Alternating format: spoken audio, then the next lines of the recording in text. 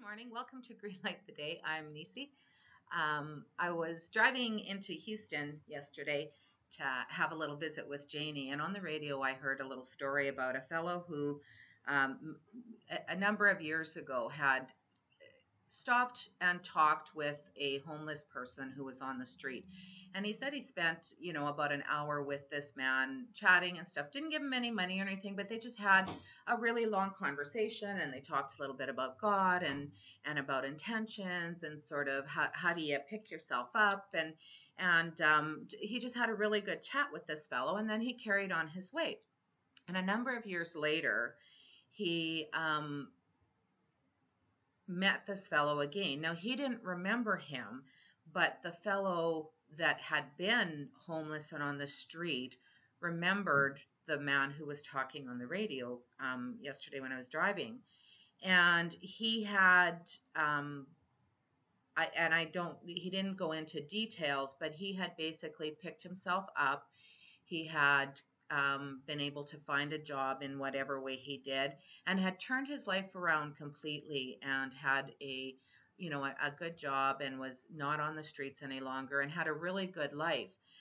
And what he said to this man was, "You made the difference." He said, "I would be on that street corner all day, many days, and it was as if I was invisible. Like, people were completely indifferent to me.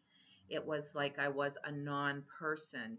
And that day when you stopped to talk to me and spent time and took an hour of your day to talk, it just changed something in me, and it gave me the desire to do better, to make something better of my life.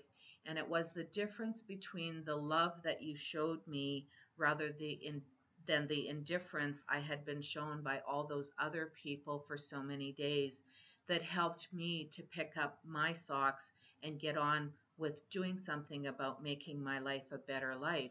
And that just really resonated with me. How often do you see someone who is down on their luck, and it doesn't even have to be a homeless person or somebody. It could just be anybody. You can tell by people's demeanors how they're walking, if they're maybe not having such a good time of their life. And it doesn't mean that you have to stop and have an hour-long conversation, but it's just recognizing and seeing them, giving them that validation that you're not invisible. You're a person on this earth of worth.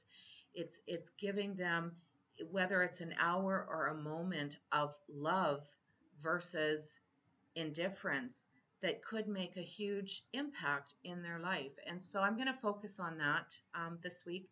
I just really want to be cognizant of how I'm living my life, and making sure that I'm not living a life of indifference, but trying my best to live a life of love. I hope that you're taking care of yourself and each other. Make a great day. Bye now.